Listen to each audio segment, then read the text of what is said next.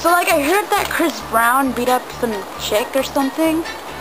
And it was funny because I was watching TV and his commercial with the crazy gum. And he's all like, double make gum. And like, I guess like, I don't know. He probably beat her with bubble gum or something.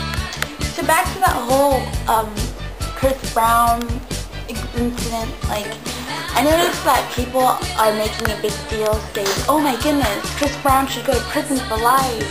Poor Rihanna. Okay, my opinion is that, you know, that kind of stuff happens all the time, you know, whatever, and no one knows what really happened, and I don't think someone should go to jail for life for, you know, hitting someone. But who knows what really happened? I don't know. I just think it's funny because, I mean, I'm not a fan of either one of them, you know, like, I don't give a shit about those two.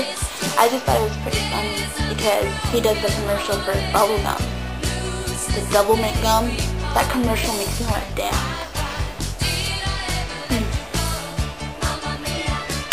Woo!